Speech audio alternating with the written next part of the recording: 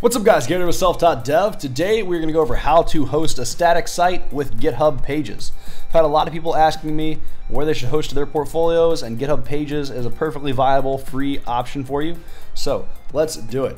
First off, you do need a GitHub account, so go make a GitHub account if you don't have one. And then once you're signed in, it should bring you to a page that looks like this. Mine's super zoomed in so you can see everything. We're going to click on the plus in the top right. Click on New Repository. Now the naming convention for the repository has to be your username.github.io. So mine would be ghughes13.github.io.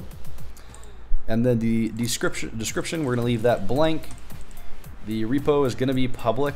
Anybody that goes to the URL is going to be able to see your site, so don't put anything on here you want to be private. And then we are not going to initialize with a README because we want to make sure it pulls from the index.html, not the readme.md. And we will click on Create Repository. Now, a few quick caveats: the file cannot be bigger than 1 gigabyte according to their docs, and it has to be a static site, so you can't host like an e-commerce store or some social media app through this. It's got to be a static site. Those are the only two though. So now that we've got the repository set up here, we are going to get the URL. We're going to open up our terminal. I've already switched to documents/GitHub. It's just where I like all my GitHub files. And we need to clone the repo. So we will do git clone and then throw in the URL. We got the white space at the end of the line.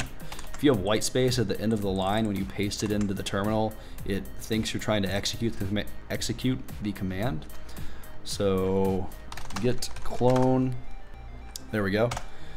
And we have cloned the empty repository. If we do ls, we can see ghughes.github.io right there.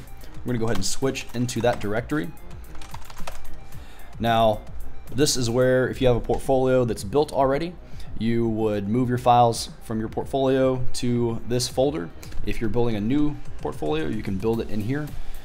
But this is where the portfolio files need to go, or the static site files, whatever you're putting on here. I don't really have anything I want on here, so I'm just going to do echo hello YouTube, and we're going to put that into index.html. And then if we ls, there's an index.html, and if we cat index.html, it says hello YouTube is in that file. Now your index.html has to be at the root directory to make this work, so make sure it's at the root. But you'd have all your files in here now, so now we just want to push this back up to GitHub. So we'll do git status and git add-a to track that file, and then we'll do git commit-m created index.html, and then we will push that back to GitHub with git push. And give it a sec to push. Sweet. So now if we refresh this page, our index.html is on there.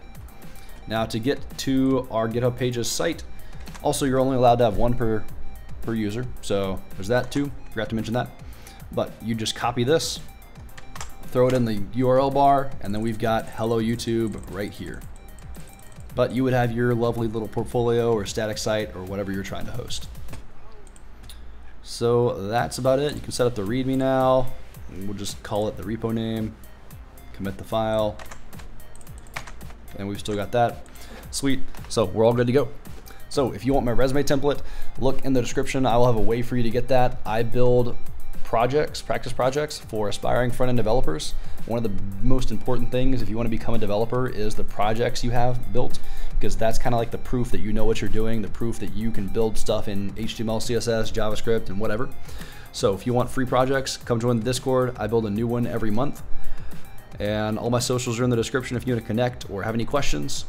Feel free to leave me a comment below, and I will see you next time. Peace. Round 1.